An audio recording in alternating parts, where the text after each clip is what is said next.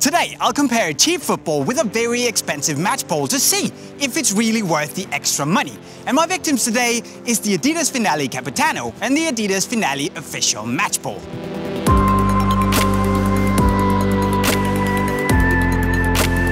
It is pretty clear from the get-go that the two balls are different footballs. The Capitano has a more slippery feel and isn't as responsive when you dribble, whereas the Finale match ball has a better grip. But the difference isn't as big in the grand scheme of things as you'd think. When striking, the match ball is faster, more stable in the air, and feels more responsive when you strike it hard. The Capitano, on the other hand, feels softer and a bit more floaty, and I didn't really know how to control it 100% when I struck it. We're not talking €1 plastic ball from the toy store crazy, but there is definitely more stability in the match ball. This becomes really evident when you do the drop ball comparison. Now, both balls have been inflated to the exact same point, and the ball that jumps higher is the more responsive one, which is what you want. Here, the match ball slightly edges it, and combining that with a more solid and balanced feel, this is what it feels like when you pass, shoot, or spray it long.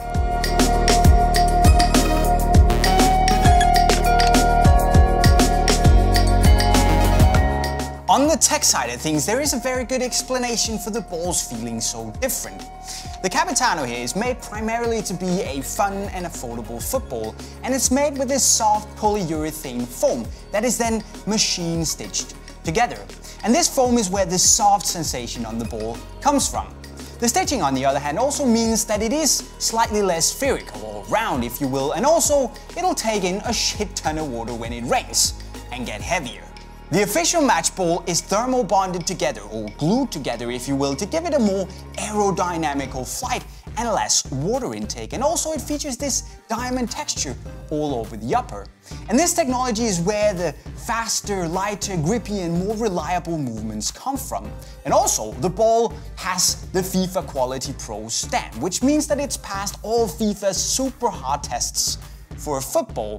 Tech-wise, in other words, this is a far superior football made with better, lighter and more durable materials. And to top everything off, on the Capitano, the stars are painted on. On the match ball, the stars are actual panels. Not that it matters much, but it's pretty cool.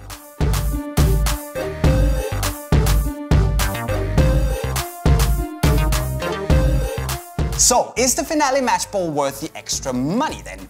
Well, if you're looking for something that's anything more than just a normal fun football, then yes, get it if you can.